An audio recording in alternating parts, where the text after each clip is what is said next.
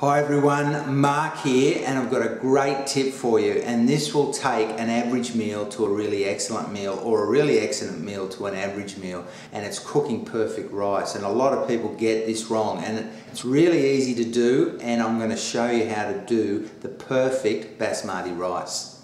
Here we have our ingredients for our basmati rice, and I've got 1 cup of basmati rice, and I've got 1.5 cups of water, and I've got some salt, and that's all you really need. But what I'm going to add to this rice to make it a little bit special is half a tablespoon of butter and some lime juice. If you want the full recipe and the ingredients, check the link in the description box.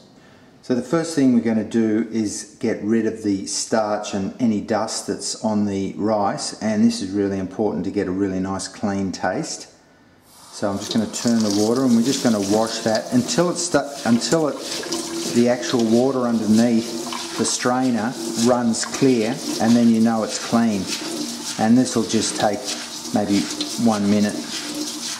So now I'm going to show you how to do the absorption method with the rice, and I don't know why anyone would want to use the rapid boil method, because this is just as easy and twice as good, and you don't lose it. And I'm just going to pour the water into the rice here, and I'm going to add half a teaspoon of salt. Now if you just wanted to cook it like this without any additives, that's how you would leave it. You get to bring it up to a boil now, which we'll do now, and every couple of minutes you just stir it with a fork just until it comes up to a boil, and that will separate any grains.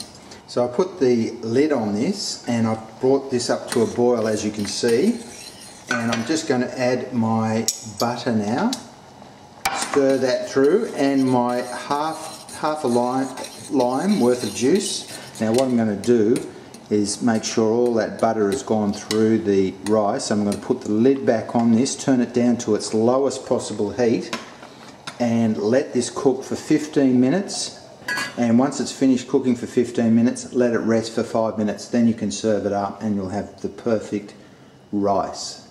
So here we are, we've had the rice on, simmering on a low heat for 15 minutes, and then we turned the heat off, and we had it sitting there for 5 minutes, and look how fluffy that rice is now.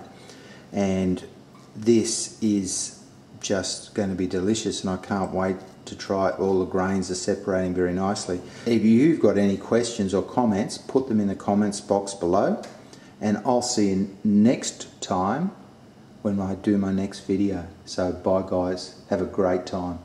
Don't forget to subscribe to my channel to be able to see all the new recipes when they're released, and to find out even more, visit my website.